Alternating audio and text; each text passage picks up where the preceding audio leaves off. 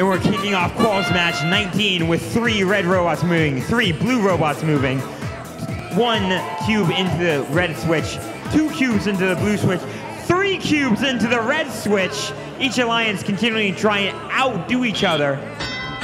Blue alliance with a slight, or red alliance with slight advantage of 1 point coming out of autonomous.